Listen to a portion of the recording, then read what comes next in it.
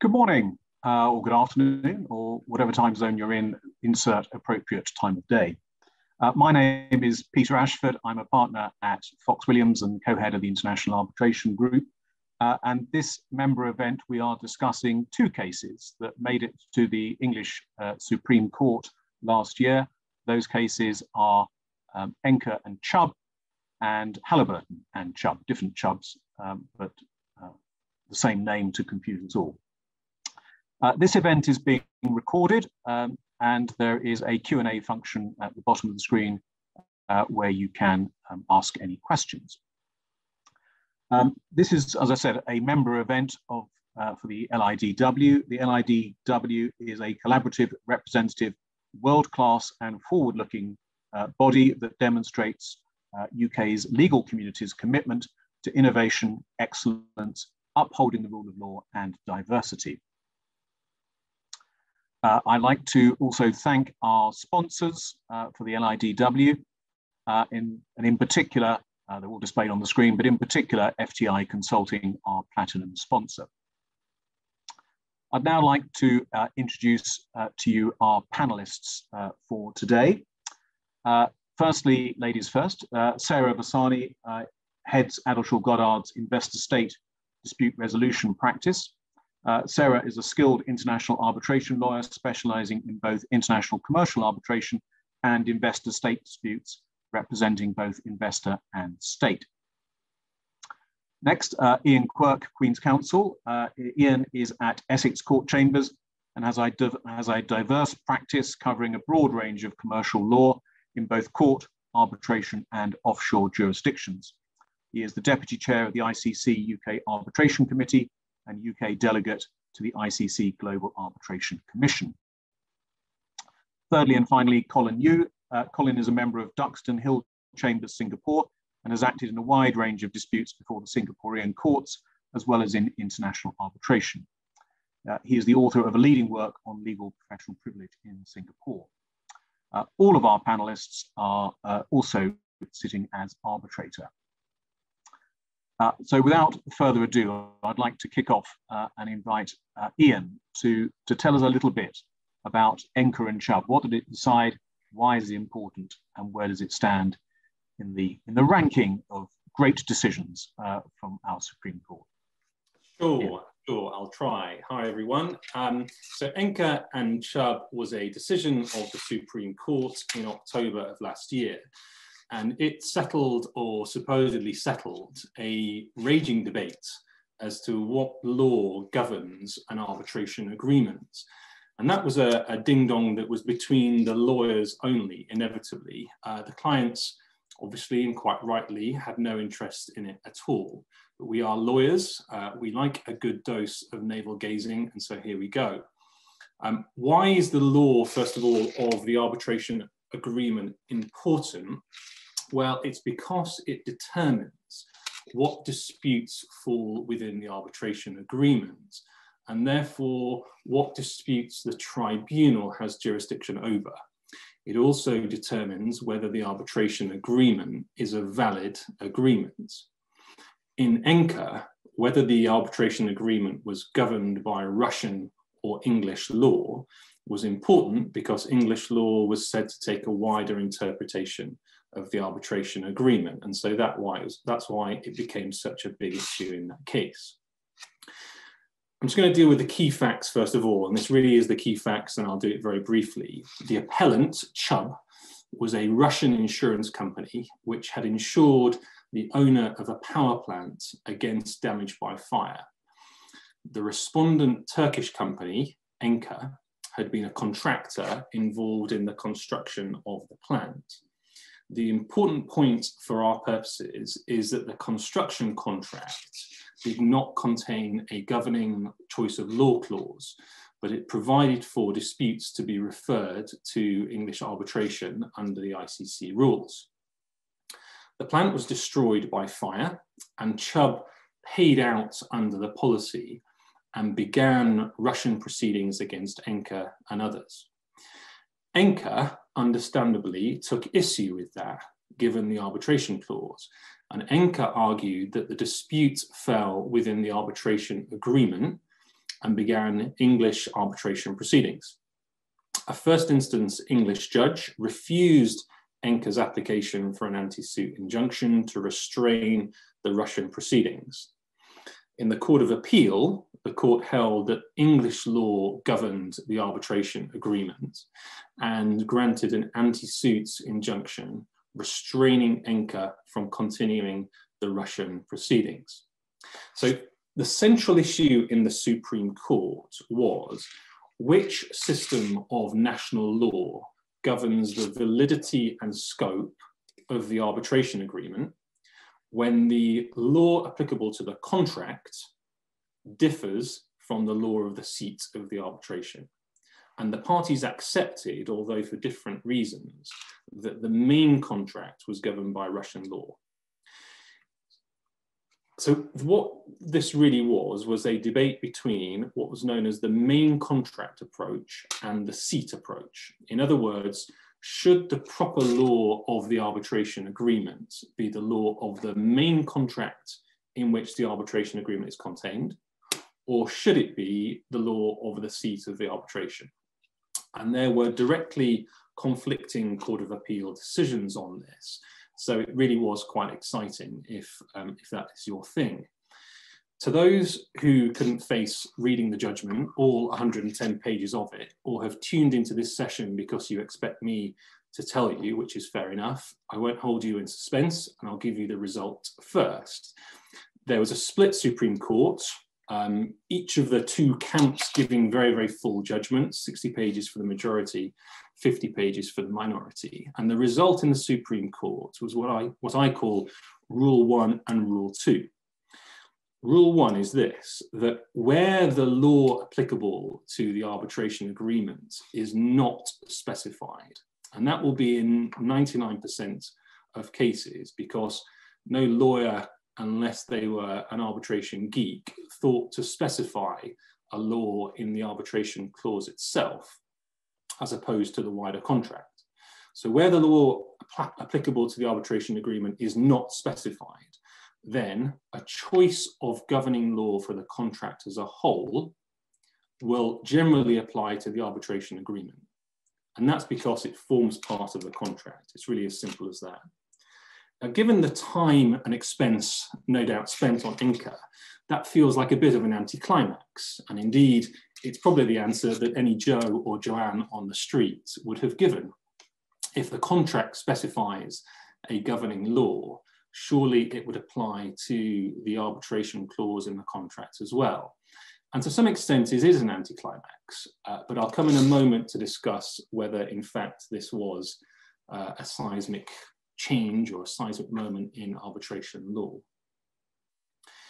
That's Rule 1. Rule 2 is that in the absence of any choice of governing law for the contract, so there's no governing law clause in the contract at all, and no implied choice of governing law for the contract, I'll come back to that point, then if the parties have chosen a seat of arbitration, then the law of the arbitration agreement will be the same as the seat. Okay, so that's Rule 2. And that's because the system of law that the arbitration agreement has its closest connection to is, says the Supreme Court, the law of the seat. And that can lead to the position where the law of the arbitration agreement differs from the law applicable to the parties' substantive contractual obligations. But there's no issue with that. As a result, the appeal was dismissed. In Enka, the contract, said the court, contained no choice of law to govern the arbitration agreement or the contract, and that therefore the arbitration agreement was governed by the law of the seat. And so the law applicable to the arbitration agreement was English law, and the anti-suit injunction stood. Okay, so that's the case. Now, topic for today is the significance of these decisions and their impacts on London as an arbitration centre. So what is the significance of this decision? Well, first of all, it does, at least for many cases, put to bed the debate about how you determine the law of the arbitration agreement. And that was not just a debate in this country, but it was in others too, and it continues to rage in some other countries. Secondly, whilst there was a dissenting minority judgment, which was to adopt the Andrex toilet paper advert strong and equally long, in fact, once you've waded through that minority judgment, the legal analysis is, despite first appearances, not very much different to the majority.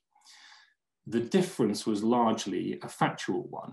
The minority considered that there had, in fact, been a choice of Russian law for the main contract. They said it was this is minority view, that there had been an implied choice. And hence, that's what applied to the arbitration agreement under Rule 1.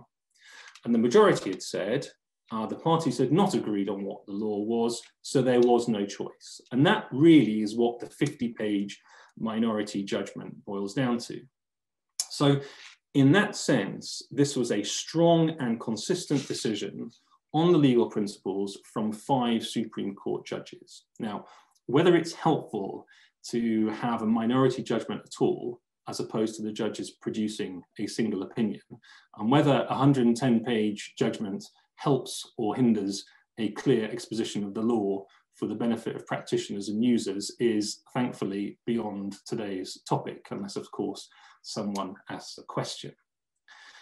But the third point of significance of this decision is that the result that the governing law clause applies to the arbitration agreement is the natural and sensible result, which would, I suspect, be the answer that any reasonably interested bystander, if you could find such a person, would give if they were asked. And the debate really only raged because arbitration lawyers are obsessed, and we really are obsessed, with the separability of the arbitration agreement. Indeed, without that concept, it's difficult to see what we would have talked about at all at those conferences over the years.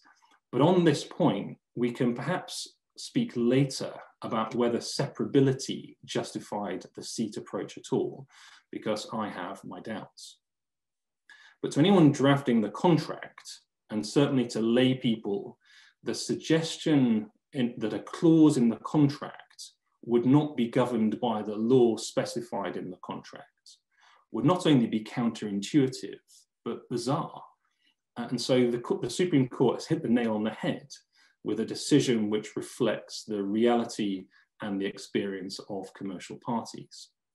So just very briefly, what might be wrong with it? Well, first of all, inevitably, it means that the law of the arbitration agreement and the law of the seat might be different. So the English court might have to apply a foreign law to determine the jurisdiction of the tribunal. But there's generally no issue with that and no difficulty in the English court in doing so. The second point of potential issue with the case is a lack of clarity over when there will have been an implied choice of the governing law of the main contract. And there was a difference of view between the majority decision and the minority one. Of those two, the minority said that there had been a clear implied choice of Russian law. And indeed, the facts, to me, tend to support very much what the minority say. So for my money, the minority had it right. And indeed, the majority's point, which was that this was a detailed drafted contract by lawyers, it didn't have a governing law clause. And so that must mean the parties couldn't have agreed on and made no choice about the governing law. Doesn't seem to me to work, because if that was right, then in every such contract, the answer would be it was because they couldn't agree. So having said all of that, that point, though, is unlikely to cause difficulty in practice because it makes no difference to the legal principle. And in the vast majority of cases of detailed lawyer drafted contracts, there will, of course, be a governing law clause. So for now, I'm going to stop there. Thank you very much.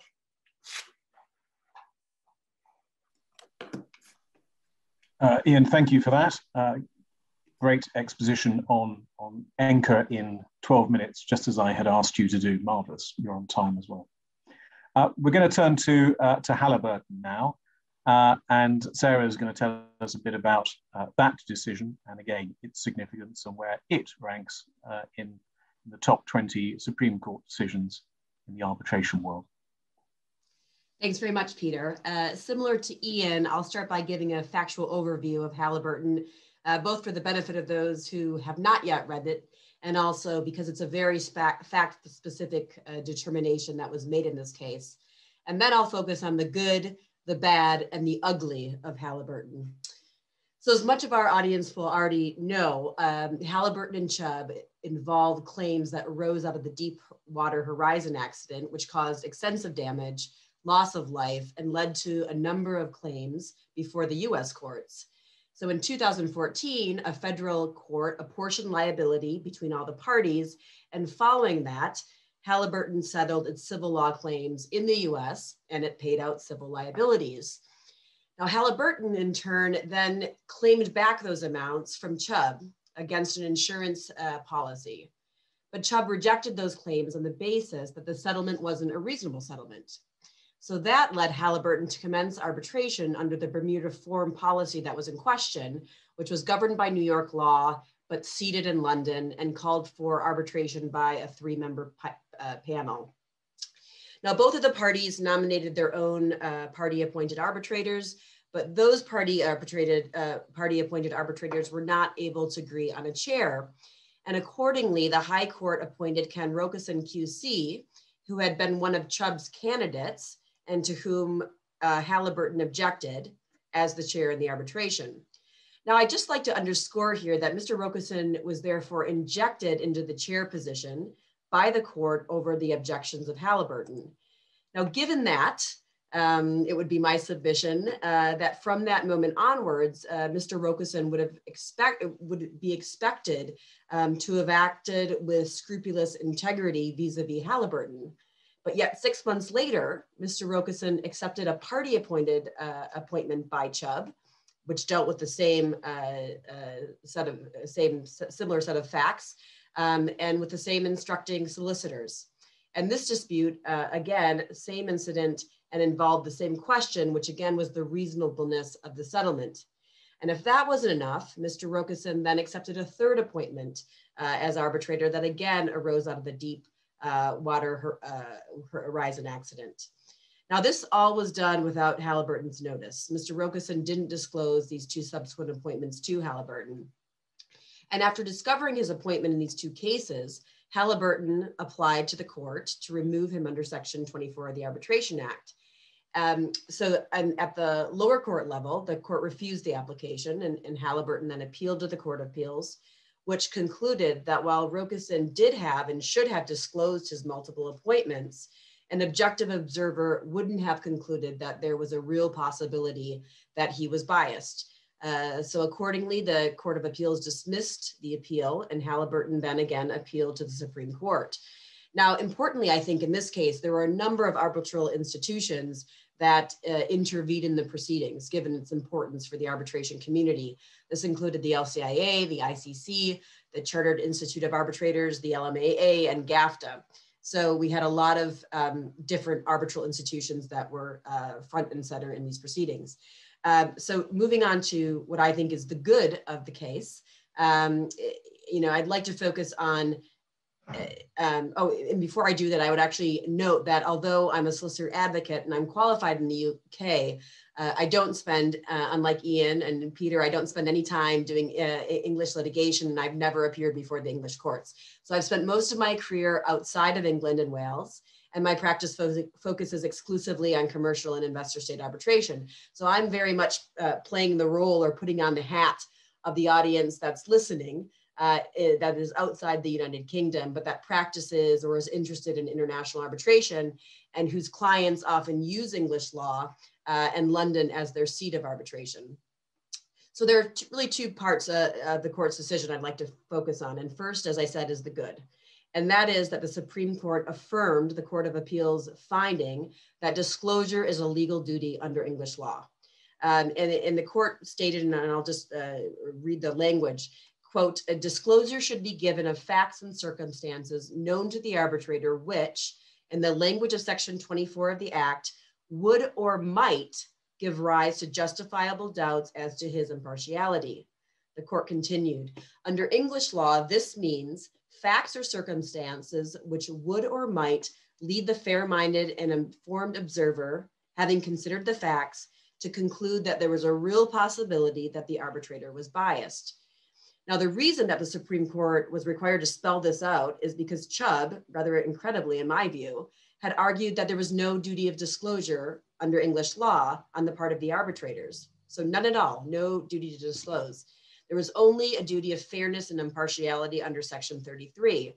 This argument was very, heavily opposed by the LCIA, the ICC, and the Chartered Institute, and ultimately was rejected by the Supreme Court, which found that the duty of disclosure was part of the arbitrator's duty to act fairly and impartially under Section 33.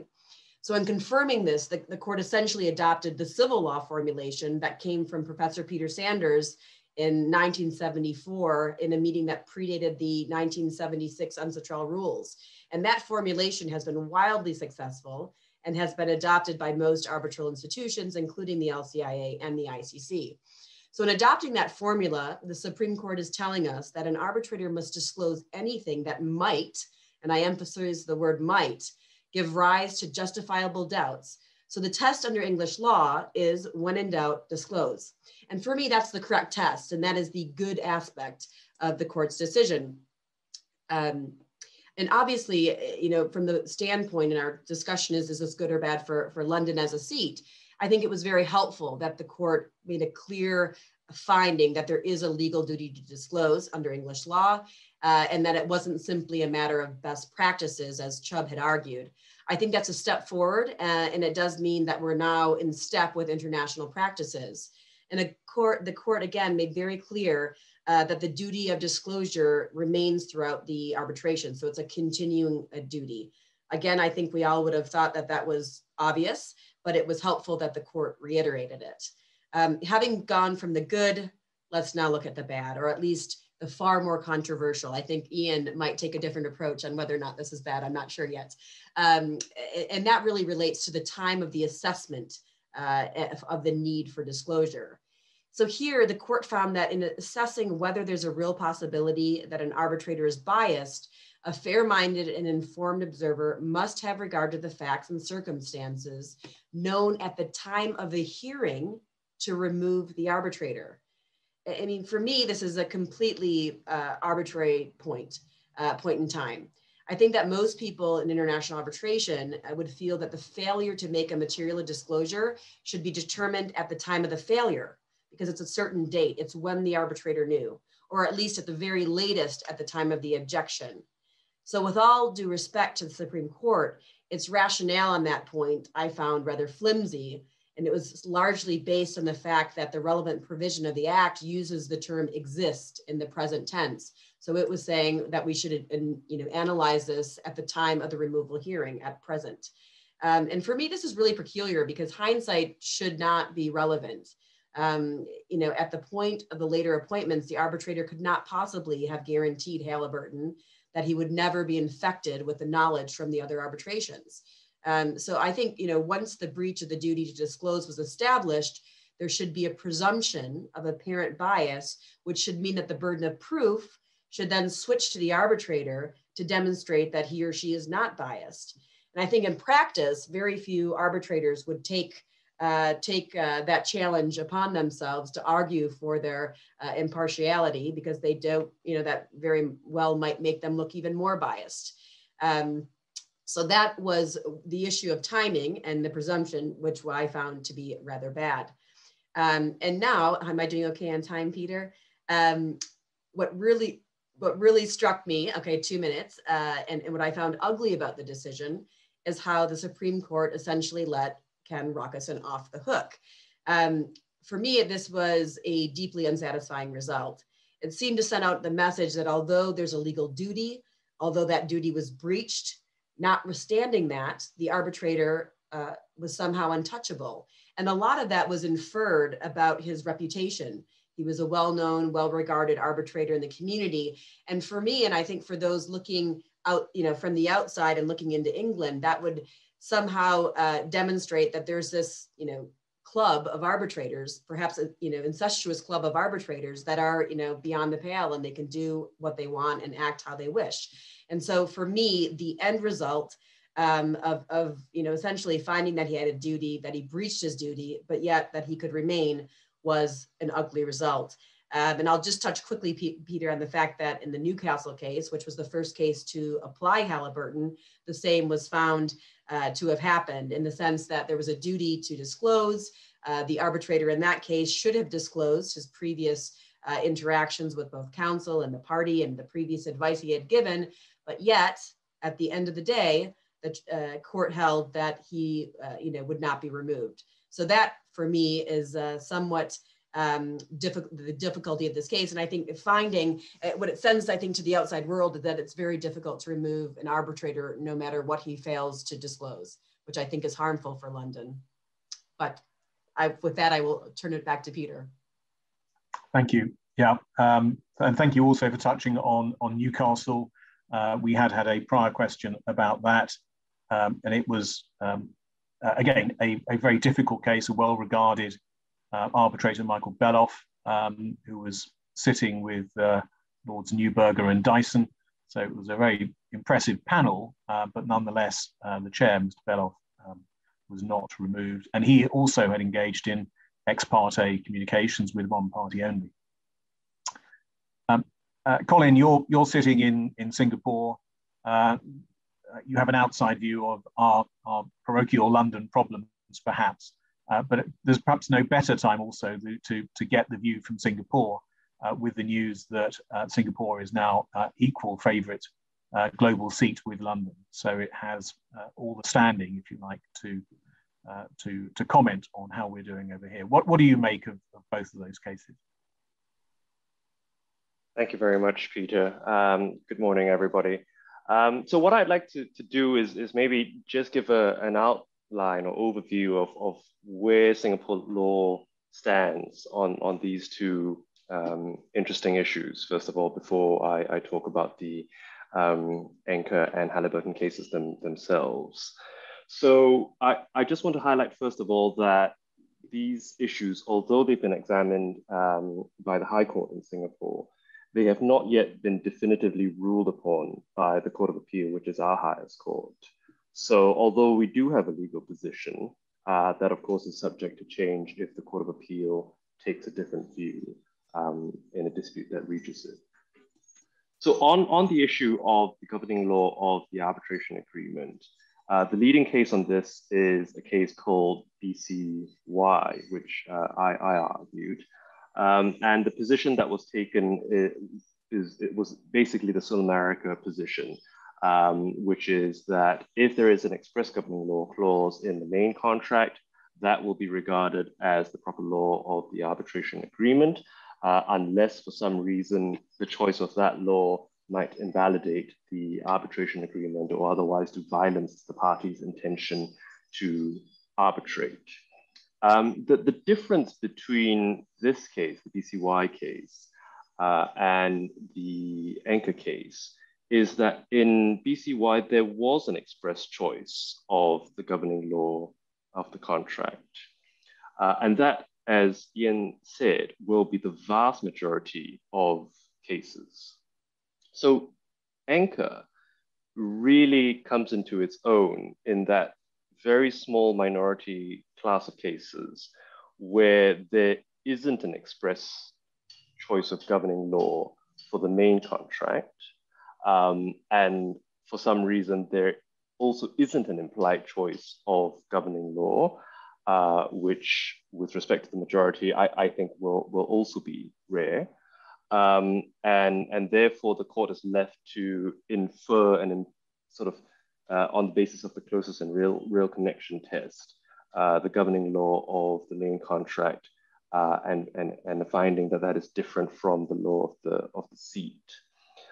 That situation hasn't arisen in Singapore. So it's still an open question whether or not we will follow the majority or the minority in Enka if that situation were to arise. But like I said, I do think that probably will be quite a small class of cases. And as Iain said, really only the lawyers probably have the best or the most interest in fighting over that.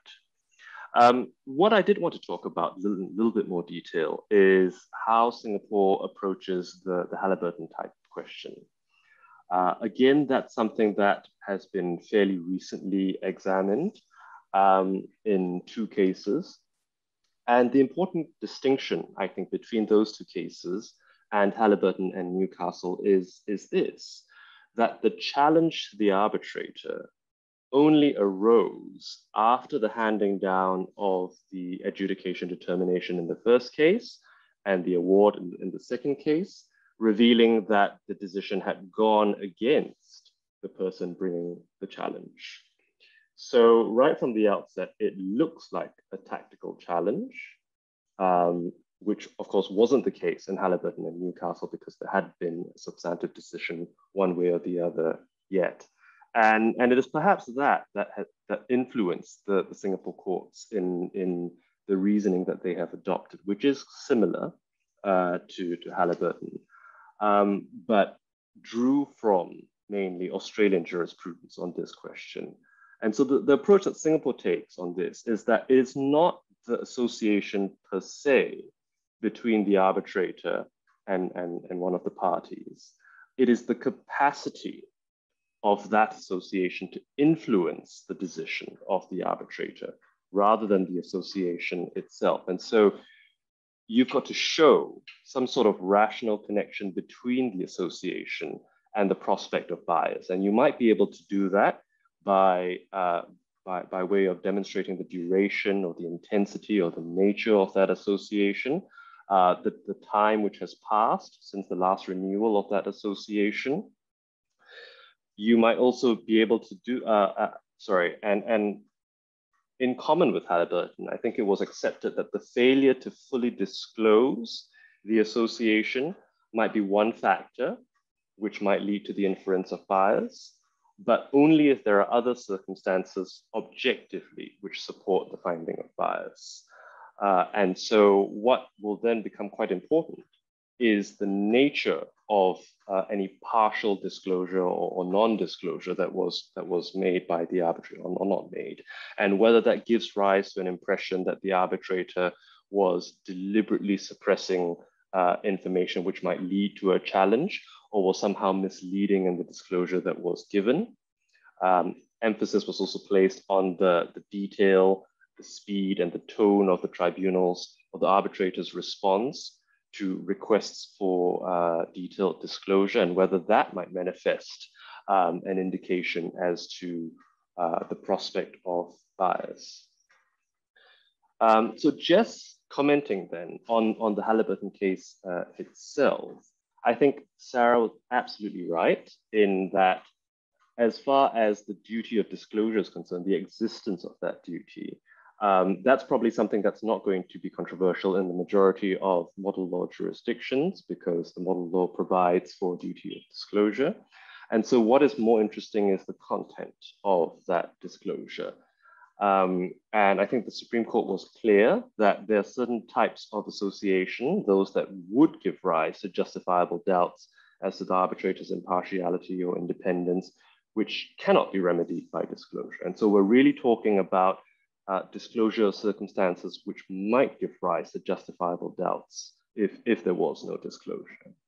And so if that's the case, then I do wonder whether it was right for the Supreme Court to say that as a general rule, the arbitrator is not expected or obliged to search for facts and circumstances to disclose, because that then gives something of a free pass, I think, to situations in Halliburton or Newcastle where the arbitrator apparently just forgot or overlooked the facts and circumstances that might have been a problem.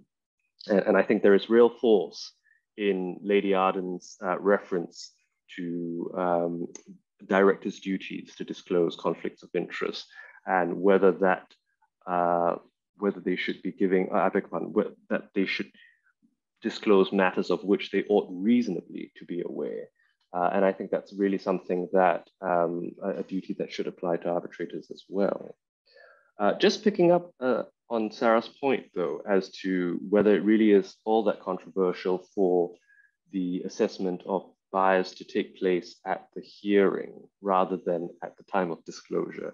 I think the Singaporean cases that I mentioned might be relevant, because if you've got a challenge that looks tactical in the sense that there's been a very fair award, it's been even-handed, one side has won some, one side has won other points, why shouldn't you take that into account in determining whether or not the arbitrator who failed to give disclosure might reasonably be said to be biased? And I had a challenge very recently on just those types of grounds. It was a detailed, gargantuan award that was obviously very carefully, very diligently done.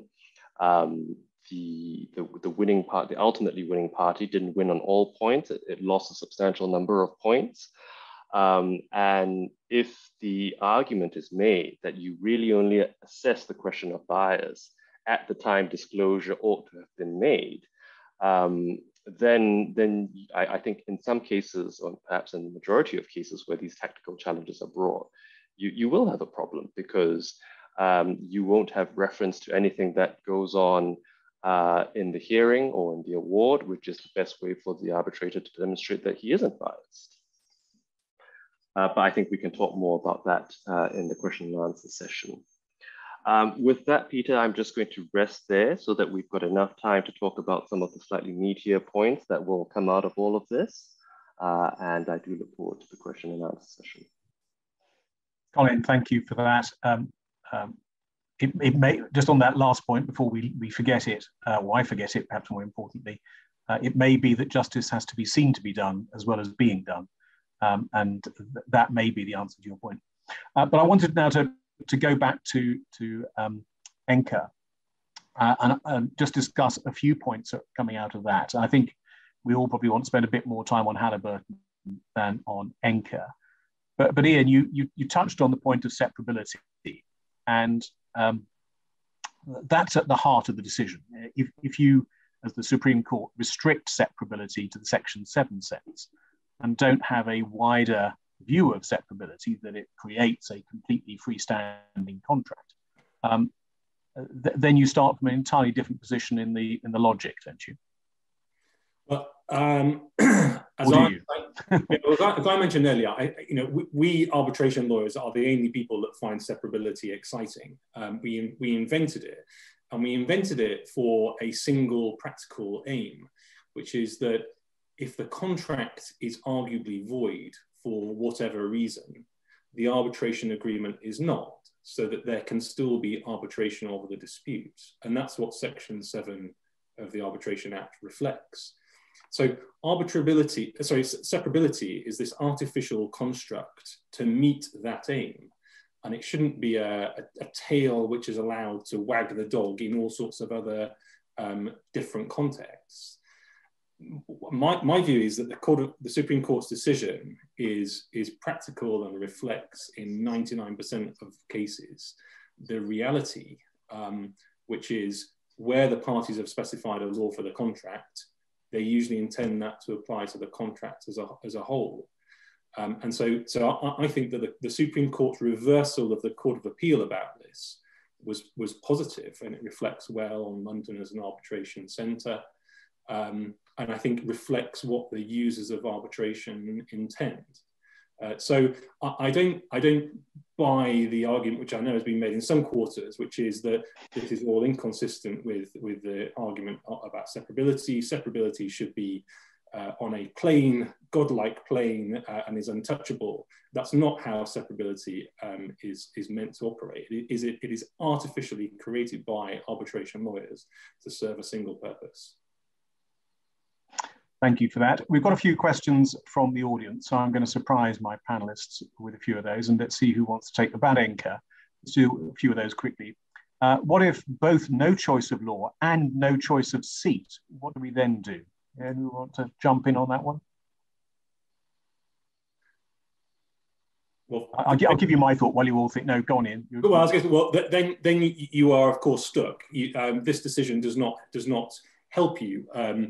If there is no choice of seat and there's no choice of contract law, you have to work out what your starting point is, which is either whether you work out whether there's an implied choice of the law governing the contract and take that as your starting point, or you work out what the law of the seat is based on other case law about that.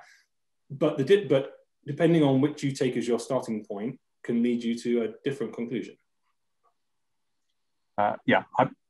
Unless somebody else wants to, I would say you deal with the seat first under Section 3 of the Act, and then it all follows from there. But that would be my view. Another one that was from Christopher Moja. This one from James Clancy, just highlighting perhaps a gap in the ICC rules. The LCIA rules have a default choice of the law of the arbitration agreement, as do the LMAA terms. So that fills a bit in there. Or you could be in Scotland or Sweden, whose arbitration statutes also provide for a default choice. Well, that I think raises another question, Peter, and that is, as arbitration lawyers, should we be counseling now our clients to specify in contracts the choice of governing law for the arbitration agreement? Yes, I think personally, I think we should. I'm pleased to say I've been doing it for some years. I'm not sure my corporate colleagues have been listening to me, but I have been telling them to expressly choose a law of the arbitration agreement. But and I think, Iain, you make a good point in that I think a lot of commercial parties do think the choice of the governing law will apply to everything. But I also have a lot of clients that, especially if they were previous dispute lawyers, who think, where's the arbitration going to be? Where am I going to, what happens and where will I be if I've got a dispute? And they would hope that the arbitration clause was governed by that provision as well. So I think it really depends on the client in question. And I think it's always safer than to be sorry and to specify this. Yeah, I mean, that was always the argument on the other side, which was surely the arbitration agreement has to be interpreted using the same law as the seat. But the Supreme Court says that doesn't follow at all, because it's perfectly normal and perfectly possible for let's say the English court as the court of the seat to interpret the arbitration agreement according to the proper law of the arbitration agreement. And if that's French law or German law, there's no issue with that. And it is inevitable that if you've got a contract which has a seat which is different to the law of the contract, it is inevitable that at some point there is going to be one court, if it gets to court, that has to consider two laws. So as soon as you introduce two different legal systems into your contract, you are in that potential scenario. But there's just no issue with that. Perfectly normal for the courts to deal with a foreign law and apply it here in the context of jurisdiction. Colin, were you going to come in? No? I was just going to say that, and I think probably from a practical point of view, perhaps the most important point to come out of Enka is that it is now really, really important to specify the governing law of the main contract. And the arbitration clause, if you want to make it different. If you wanted to, but I think I agree with Iain that apart from the arbitration lawyers, nobody ever thinks or cares about that. That's a sacrilege, but there we go. That's part of the model clause now in the LCIA. I guess James was saying that that's already the default rule, but for institutions where it's not, certainly removing that element of surprise and potential litigation is a good thing. Well, we've got a few more questions on Enka. I want to make sure we've got proper time for Halliburton. So let's switch now smoothly onto Halliburton. And I'd like to kick off the discussion with, of course, Halliburton concerned the Bermuda form and ad hoc arbitration, no institutional rules.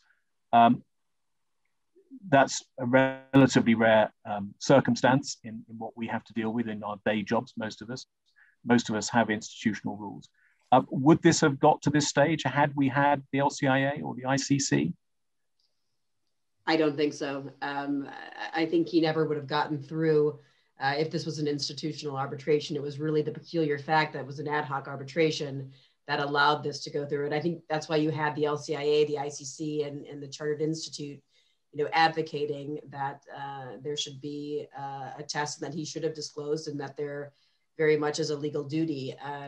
All of those rules, if you're sitting as arbitrator in any of those institutions, you're going to be making inquiries initially into whether or not there are any conflicts. You'll be disclosing everything. And really, there's always a strong preference for disclosure in all of those institutions. So I don't think he would have had the same result had this been an institutional arbitration. Do we have consensus on that point? Iain, Colin?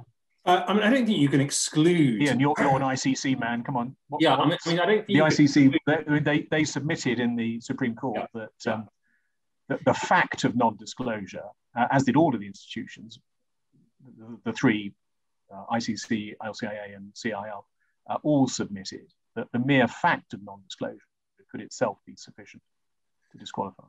Yeah, I mean, the Supreme Court doesn't disagree with that point in the sense that the mere fact of non-disclosure can amount to apparent bias, but it will be only in particular circumstances, likely to be extreme circumstances where that would arise. And the reason why they said that was because both the Halliburton decision and the Newcastle decision were concerned with inadvertent non-disclosures.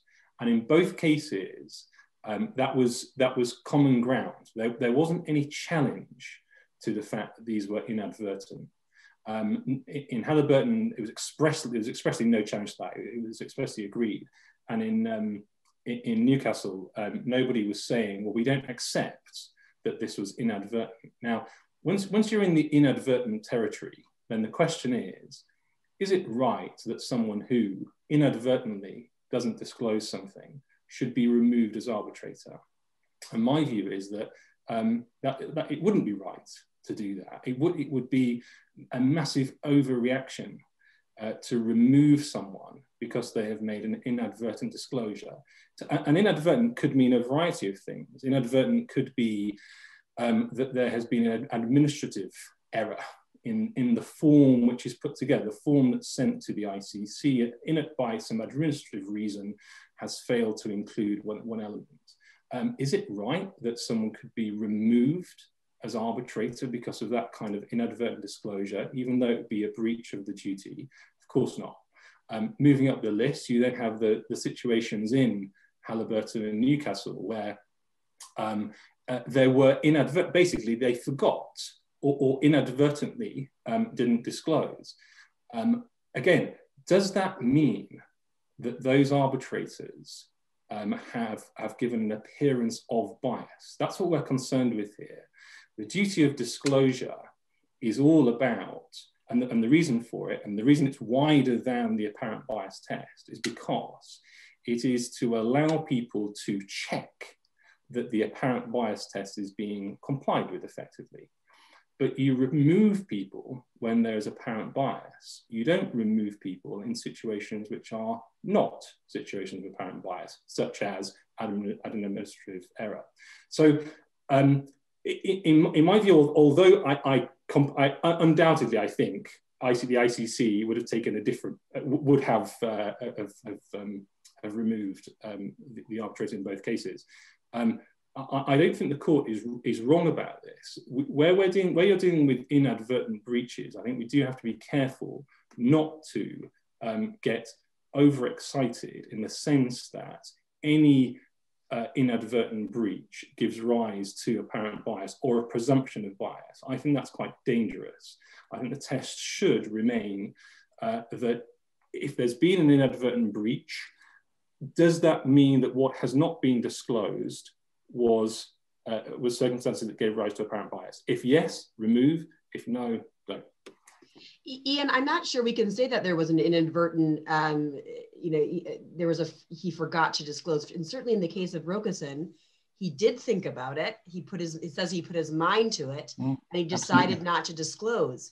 And how could you forget, after being, injected into the chair position over the objection of a party, then 6 months later to take another appointment as party appointed arbitrator for the party whose list you were on and whose was contrary to the person you were objecting to? I mean, to me, that's unfathomable.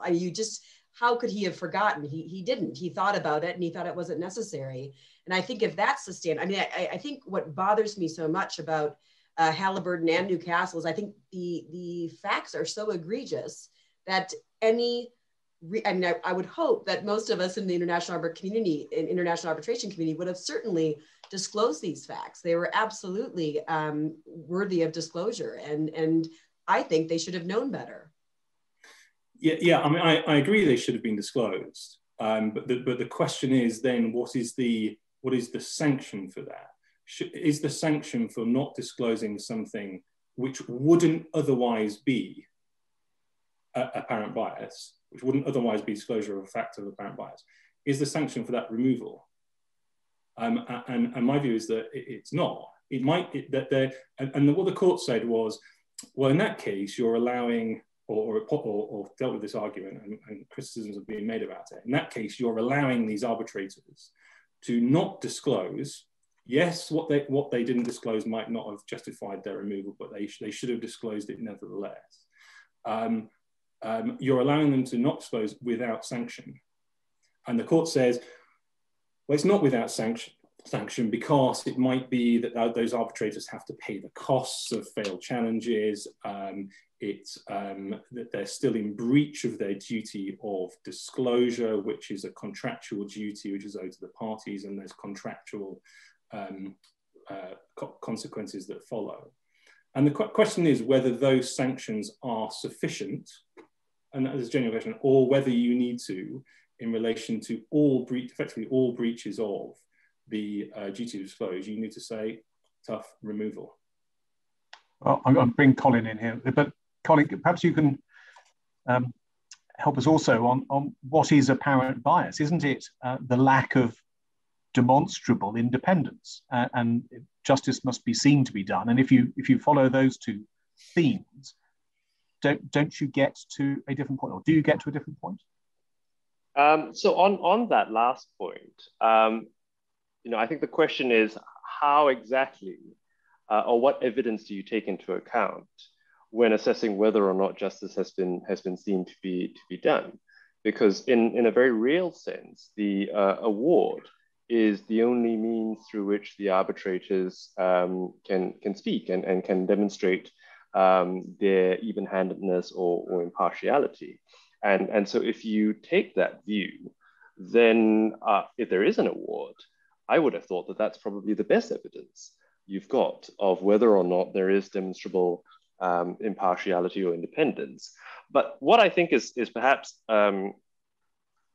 something that the Supreme Court might not have examined in as much detail as perhaps could have been done is whether it is right as a matter of principle to elide the issue of impartiality and independence, and in a related vein, whether or not it is right to apply the exact same apparent bias test as is done for judges as to arbitrators. And I think the Supreme Court, highlighted a number of ways that arbitrators differ, important ways in which arbitrators differ from judges.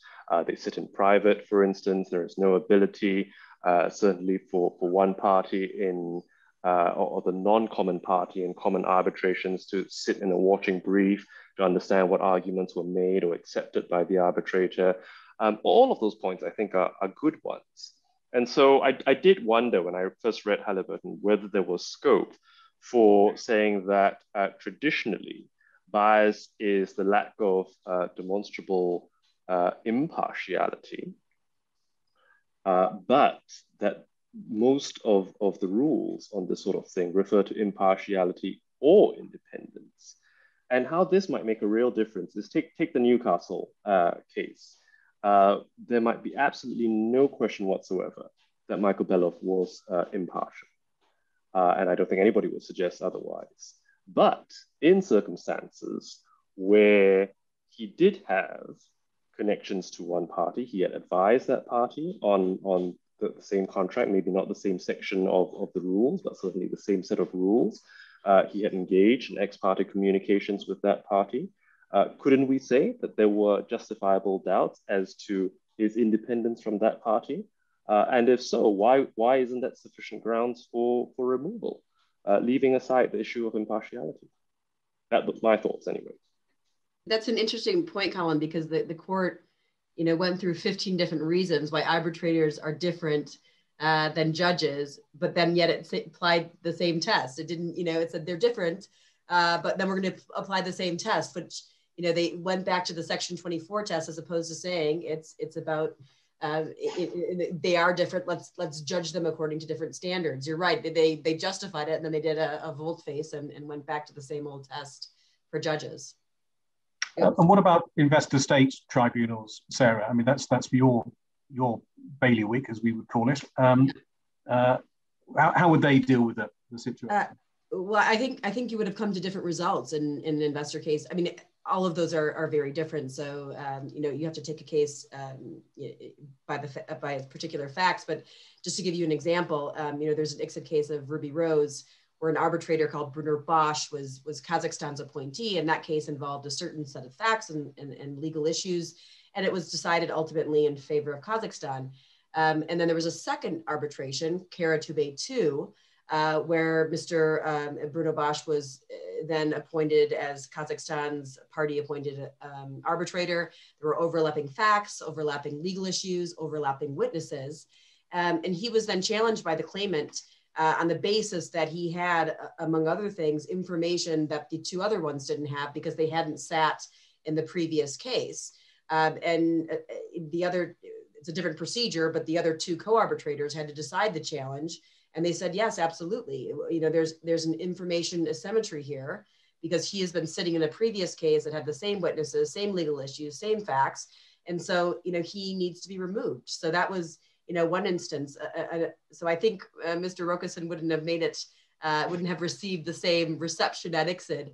Another example is the case of Iser versus Spain, where the annulment committee in that ICSID case had held that the arbitrator's mere failure to disclose his relationship with Brattle Group, which is a damages quantum expert that he had used when he was counsel for a number of appointments. That failure to disclose in and of itself had denied Spain the opportunity to challenge him, and therefore it denied him a fundamental rule of procedure. So in and of itself, the failure to disclose was disqualifying. So the answer, I think, is they would have taken a very different approach, and that type of behavior and conduct in terms of non-disclosure would not be allowed to stand. I just want to ask one other question we got from on the Q&A, which is it the same standard for party appointed as for a chair? Yes, is everyone saying yes to that? Yep, there we are, we've answered that question. Is it right that there should be different standards in whether it's commodity or other shipping or whatever, that you can have repeat appointments, which is that right, that we carve that out? This is a difficult one, I think. Because, or GAFTA people here? No, certainly not me, but Iain? I mean, obviously this is something that the court talks about a lot. LMAA, GAFTA, but also sports arbitrations, which is something that was an issue in the Newcastle case.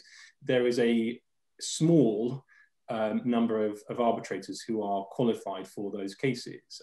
And certainly so that's one point. The second point is that in the LMA and GAFTA type cases, it is recognized and has long been recognized that the same arbitrators are being instructed by the same parties, same solicitors on a repeat basis. And the evidence from LMA and GAFTA was that was part of the system. That was if you like, implied into the use of that kind of arbitration.